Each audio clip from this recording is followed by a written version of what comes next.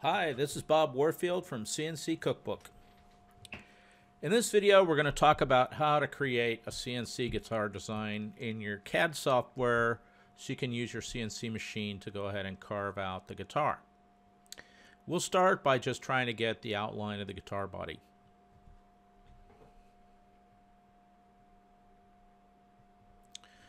So the way we're going to do it is really pretty simple. We start by collecting a bunch of photos of guitars we like. We can overlay that photo in our CAD software, trace it, do a little bit of cleanup, and that's all it takes. You go through that process and you have yourself a nice outline for a guitar body. So let's go ahead and try it.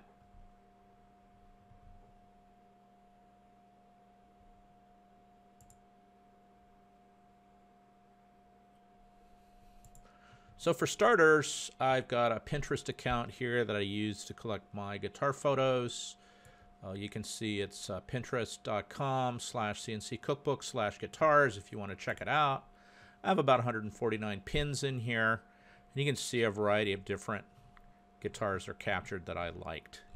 Now, it's really most helpful if you can have a real head-on shot here, similar to this one, because it makes it easy to see the guitar dead on as you do it in a top view in your CAD software without any kind of distortion. So I just took a bunch of those photos and saved them off to my local hard drive. You can see them here, get an idea for what that looks like, no big deal. And now I want to go in and I want to trace one of them. So I'm going to show how to do this in Rhino 3D. There's a lot of different CAD software out there that has the ability to trace an image. You can use some automatic tools to try to convert your image completely automatically over to a CAD drawing, but it's so easy to trace, I'm not going to bother with that. So I've already got an image here that I had traced. So let me bring on another one, and I want to do several of these all in the same size so I get a little collection of body outlines that I can work with for future projects. Okay, so in Rhino, you just come over here and right-click your viewport, and you go down. There's a background bitmap option, and it says place. So, let's do something a little more classic than those designs I was messing around with. We'll take this guitar, and you tell it where you want to put it. I want to get it approximately the same size as all these other guitars are. We'll worry about scaling them later, but there we have it. Right, we got our classic and familiar guitar shape ready to go. Now you can trace the headstock, the neck, whatever you want. In this particular video, I'm very focused on tracing the body. So what I like to do is first I do a rectangle for the neck pocket. And I just want to get real zoomed in here so I can see just exactly what I'm doing. And I'm going to put one corner of it there. And we'll put the other corner right here. Okay, that's my neck pocket.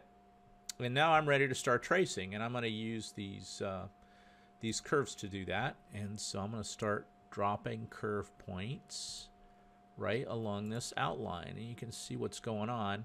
And the sharper the bend, the sharper the change in the curve, the more points you have to use to keep it accurate. See, if I just come straight down here, the line cuts across, and it's not a very accurate representation of the curve. So I've got to go collect a bunch of these.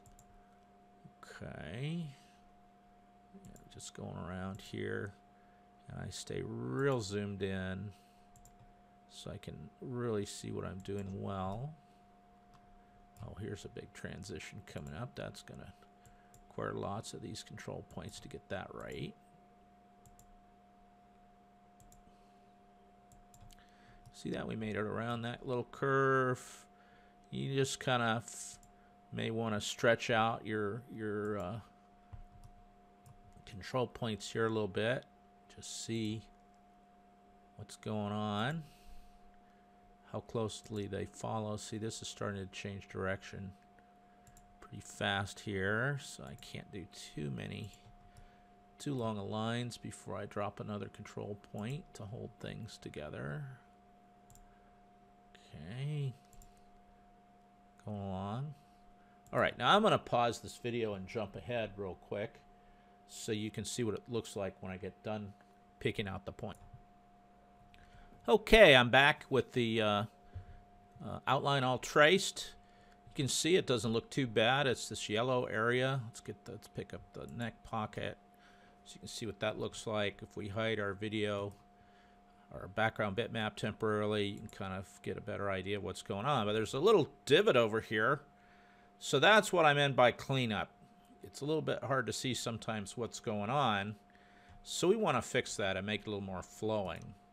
And you can either do this with the bitmap on or off, but let's go ahead and let's show our bitmap again, and let's get real zeroed in. Yeah, I see.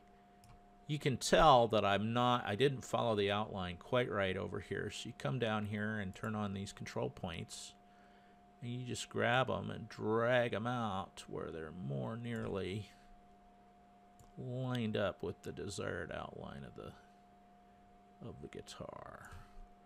Like so. And if I pull back on that and take another look at it, yeah, see, that looks a lot better. So that's basically all you've got to do to wind up with outlines to use to make your guitar design. Turn these back off. Put this one down with the others. And that, my friends, is our video on this portion of the guitar design.